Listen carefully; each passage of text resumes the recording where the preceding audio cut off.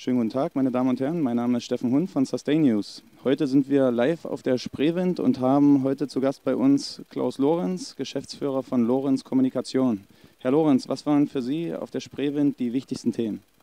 Ja, zunächst mal herzlichen Glückwunsch an Harald Juring für die wieder gelungene Durchführung der Windenergietage hier in Brandenburg. Wir freuen uns jetzt schon auf die nächsten Veranstaltungen. Es hat alles hervorragend geklappt. Und deswegen herzlichen Glückwunsch an Harald Juring und sein Team. In der Hoffnung, dass in der nächsten Woche aufgrund der Vielzahl der Besucherinnen und Besucher bei der derzeitigen Inzidenzzahl nicht den ein oder anderen böse Nachrichten erreichen. Aber wir sind da guter Hoffnung bei der 2G-Regelung.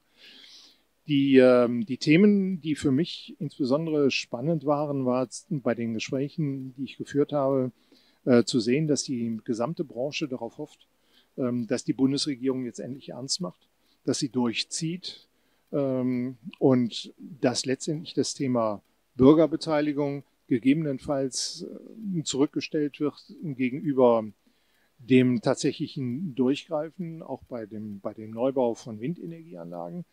Und darauf hoffen halt viele. Und das war hier bei der Veranstaltung sehr, sehr intensiv spürbar.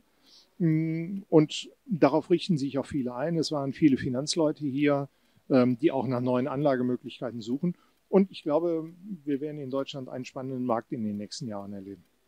Wunderbar, vielen Dank für dieses Feedback. Herr Lorenz, ich hätte eine Frage in Bezug auf die von Ihnen adressierten Themen Finanzierung, Zugang zu Kapitalmärkten auf der einen Seite und auf der anderen Seite das Thema Nachhaltigkeit. Welche regulatorischen Entwicklungen auf europäischer und deutscher Ebene sehen Sie denn momentan auch mit Blick auf das Jahr 2022 als höchst relevant an? Ja, zum 1. Januar 2022 tritt ja wahrscheinlich für viele Unternehmen sehr überraschend die Taxonomieregelung der EU in Kraft, die zwar schon seit längerem in der Übergangsfrist gilt, aber von kaum jemandem wahrgenommen wurde. Das zeigte sich auch in einigen Workshops, die hier zu dem Thema unter anderem abgehalten wurden. Da waren sehr, sehr viele von überrascht.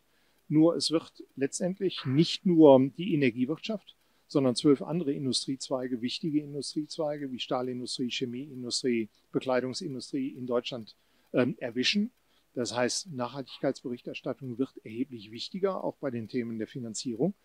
Und anders, als es teilweise wahrgenommen wird, wird es nicht nur große Unternehmen betreffen, sondern auch die kleinen, die am Ende der Fresskette, wenn ich es mal so flapsig ausdrücken darf, dann tatsächlich auch von den Banken gefragt werden, wenn sie Kredite wollen, wie nachhaltig bist du eigentlich?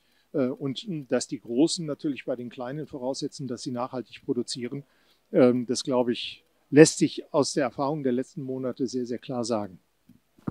Vielen Dank, Herr Lorenz, für dieses ausführliche Feedback. Das war Steffen Hund von SustaiNews. Bis dahin. Tschüss.